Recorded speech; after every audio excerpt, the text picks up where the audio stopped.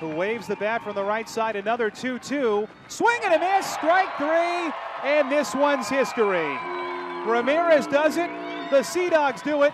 They are the 2014 Eastern Division champions. It's their fifth title and their first since 2005. And congrats to the boys. Well deserved. Absolutely. They set out with one goal at the beginning of the season. That was to win the division. And now it is on to the championship of the Eastern League that their focus is turned to. They have a playoff matchup set with the Binghamton Mets that will begin Wednesday. Outstanding season for Portland continues.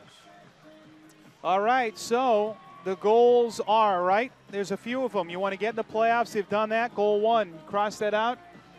2 is crossed out. Up 3 now is the first round, which will begin in Binghamton on Wednesday, as it will go 2-3, 2 at NYSEG Stadium, 3 at Hadlock Field. The Sea Dogs 3-2. They win it, and they have clinched the Eastern League's Eastern Division for the first time since 2005. Portland 3 and Harrisburg 2.